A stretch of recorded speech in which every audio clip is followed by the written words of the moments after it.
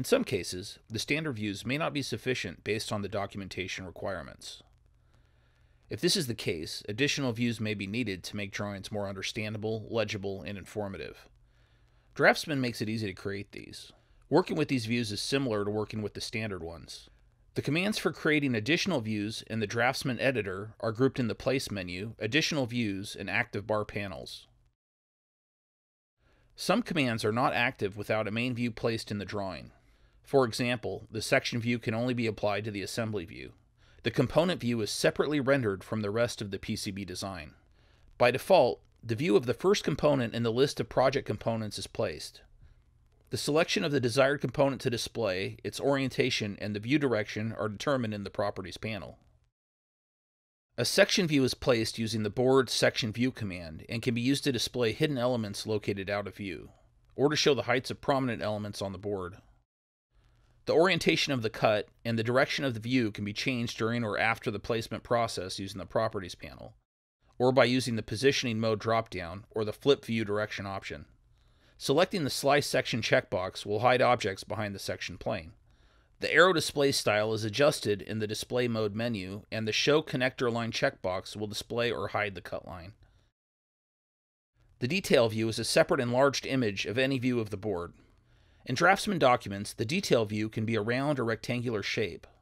In the Properties panel, the text of the view label, the angle of the location, and the style of the connection line to the source are adjustable.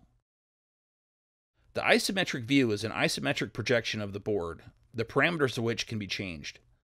The Face Side menu determines the direction of the view. The Variation dropdown allows you to select a variant of the board design if it exists.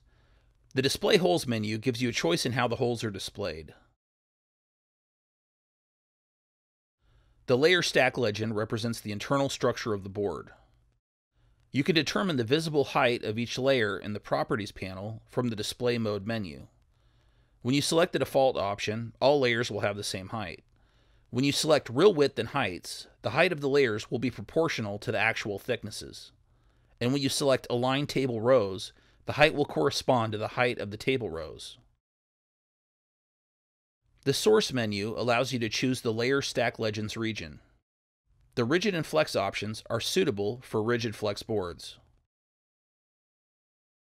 Selecting and unchecking the Show Drill Pairs checkbox toggles the display of blind, buried, or build-up hole types in the Layer Stack legend.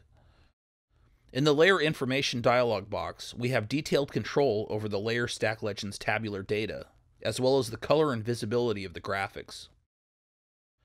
The Board Region view produces a visual representation of several board stackups. For example, a board with flexible and rigid regions. How each stack is displayed can be modified using the Properties panel. When using the callout tool, the area is recognized automatically, and its name is used as the tag, also known as the callout's text string. The Board Realistic view is a scalable 3D board view. To maintain the size ratio, the Maintain Aspect Ratio checkbox must be enabled. In the View section, you can select the board display side, top, bottom, or Custom. Custom allows you to place the current 3D view from the board editor. Once it's positioned correctly, click the Take Current Camera Position to capture the view.